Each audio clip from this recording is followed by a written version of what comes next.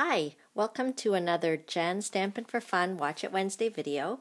Today I want to show you how to make this really sweet card, which would be perfect to give to someone as a get well card, or I'm thinking of you, let's get together for tea.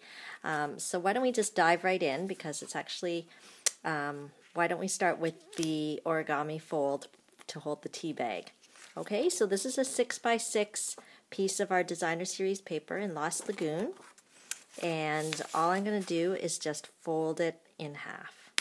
Okay, and the bone folder is actually pretty essential here. We're just going to burnish that fold, and we're going to open it up, rotate it 90 degrees, and fold it again, right in half. Okay, so right now we would have sort of 4 squares inside. Okay, we've opened it up, and then we're going to fold up to the middle fold. Because basically what we're going to do is this piece of paper is going to have, I believe, 16 squares. And then we'll unfold it, do the same on the other side. We're folding right to the middle there. Okay, see how that works together? Unfold it, and we're going to do the other side. And the same on this side. Okay, I know with this kind of paper, it's actually kind of hard to see the fold lines, but hopefully it'll turn out okay. And then we're going to unfold it. So let me see if I hold it this way, whether you can kind of see that there's like 16 folds, 16 squares, I mean. Okay, and then you're going to take a corner and fold it right into the middle. Okay, and we're going to do that on all 4 corners.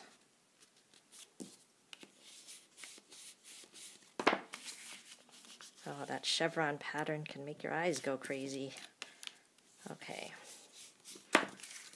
And also this way. I actually don't have a lot of experience with origami folding, but I learned this and I just thought it would be super fun to put on the front of a card. Okay, so now we've got that. We're going to open it up again. And now, because we have those little squares, I'm just going to fold this. Maybe it's easier if you can see from the back. See how there's that square there? I don't know if you can see. So I'm just going to fold the corner of that square. Okay, and we're going to do that on all 4 sides.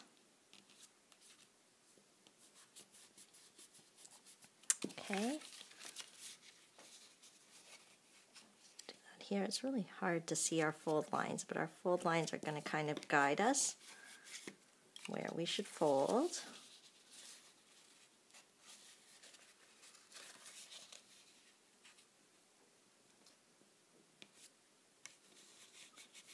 Okay, so this is the only fold that we do not unfold. All the other ones we kind of unfolded along the way. And then this is kind of the magic part. You push down and you'll get this V here. Okay, and you kind of push in the middle, and because we've done those fold lines, okay, it starts to come together into a V pattern. Okay, I know it's really hard to see. There you go. Okay, turn it around. We're going to do the same on this side. Fold in the middle and let it just go into the lines that you've already folded. Sometimes it takes a little bit of love to kind of get them going the way you want. But the burnishing of the folds really helps with the bone folder. Okay, and then the same on this side. In the center, I think my hands are holding it down. You really can't see what I'm doing. I hope you can kind of see what I'm doing here. And you're folding in the center. Okay. So it might not be perfect, but that's okay, because once you put the tea bag in, no one's really going to notice. They're still going to think it's pretty cool. Okay, there, I'll hold it up a little bit closer for you so you can see. Okay, so see how we did all that folding? Okay, and the cool thing is you don't need any glue to hold that down. You'll just take your tea bag, and I've just got, you know, the kind that I got from the grocery store. This happens to be Earl Grey. And slip it into the little corners here. Okay, and it's almost like the tea bag holds the folds down, so you don't need any adhesive whatsoever. And another idea that I thought of, I haven't tried it yet, but I think that would be perfect to put a photograph into as well. So you could put a photograph on the front of your card. But anyway, at the time I was thinking of somebody, and I was thinking it would be nice to get together with them for tea, so that's how I ended up with that. Okay, so let me show you how I did the rest of the card. This part's really easy. I'm using the Baked Brown Sugar ink pad. We'll open that up. And I just got a new stamp here. Oh boy, the glare is terrible. Okay, just got a new stamp. It's called I Love Lace. And I couldn't wait to use it, so we're going to use it today. And with the large background stamps, what I find helpful is to actually turn it rubber side up and actually tap the ink pad on top of it. That way I know I'm covering the whole surface of the stamp. Okay, I love how I can just use our nice ink pads and cover up the whole surface there. And this is just a, what size is this? This is 4 inches by 5 1/4 inches. Okay. And then I'm just going to not worry too much. I'm just going to put it down. And because it's a large stamp, I'm just going to apply pressure all throughout. And let's look at the magic.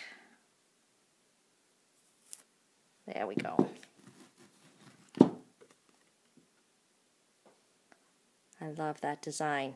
Okay, so that's it. We're just going to stick it on the front of the card. Just like that, and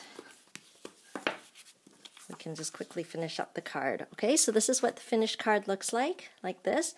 You know what? The other part I might show you is how I did the ribbon down here. Okay, so I'll just quickly show you that. I just used our Fast Fuse adhesive, and this is a little stronger than our regular snail, and I just put a strip here. And it takes a little love, this Fast Fuse adhesive. Let's see if it's going to work for us. There we go. It's coming out. You have to apply some pressure. And then you have to just, I don't know if you can see how it's got that really thick stringy part. You just kind of do a wrist flick to break that. Okay? And it's just a super strong adhesive. But how I kind of got that gathered look is I just did a zigzag. I went up and down, and this is our very vanilla seam binding ribbon. I love it because it's soft and it has a bit of a vintage look to it. There we go. Okay, so that's how I got that kind of gathered look in the ribbon. And that's pretty much it. And then I just glued it onto our Lost Lagoon base. And then I used the Fast Fuse to adhere the tea bag origami piece onto the center. Okay, so I hope you learned something new today and had fun. If you would like to purchase any products or ask me any questions or any other fun stamping ideas, feel free to head to my website, www.genevieve.stampinup.net. Have a great day. Bye.